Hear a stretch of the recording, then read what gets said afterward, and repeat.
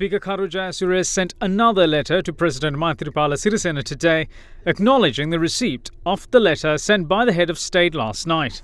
The Speaker at the beginning of the letter highlights that the resolution challenged by the President was passed in Parliament yesterday with 122 members voting in favour. He also went on to emphasise that he appealed for the support of the House 3 times to hold the relevant vote.